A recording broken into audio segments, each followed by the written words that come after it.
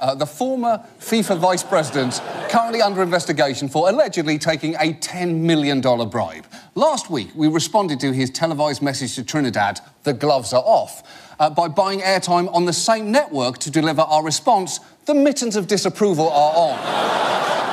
It actually aired in Trinidad and Tobago on Tuesday night, and it left Jack Warner with two choices. One, completely ignore it and focus on preparing his legal defence. Or two, do this.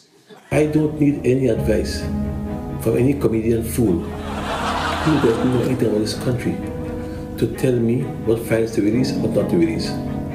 That is none of his business. I take no instructions from him. Wait!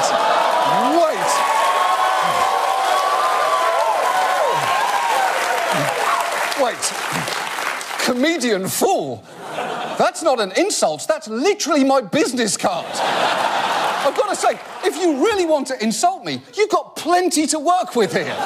Why not say I look like the reflection of Harry Potter in a doorknob? Come on, I'm doing your job for you. And second, I have to ask, what was that music behind you?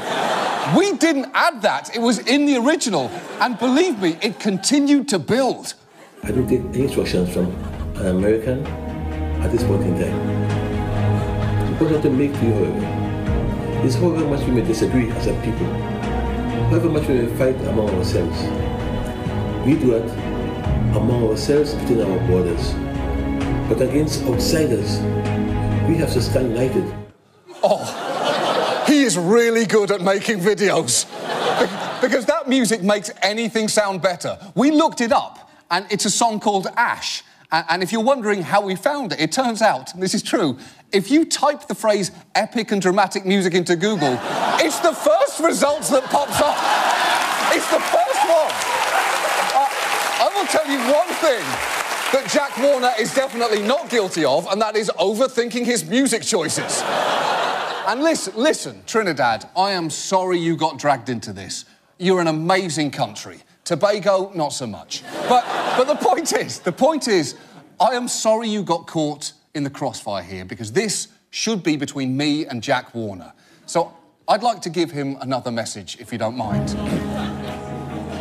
Mr. Warner, we meet again, old friend.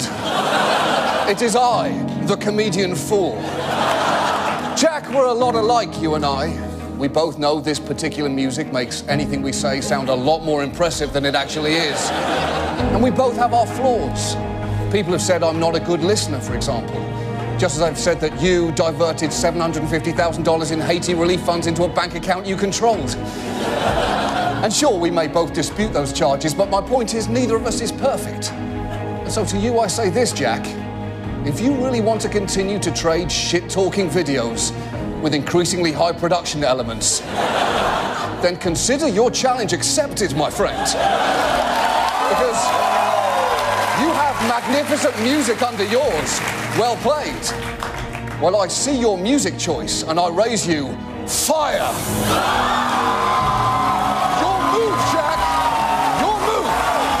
Either respond to me, but this time next week with a more spectacular video than this, or I will accept your graceless defeat.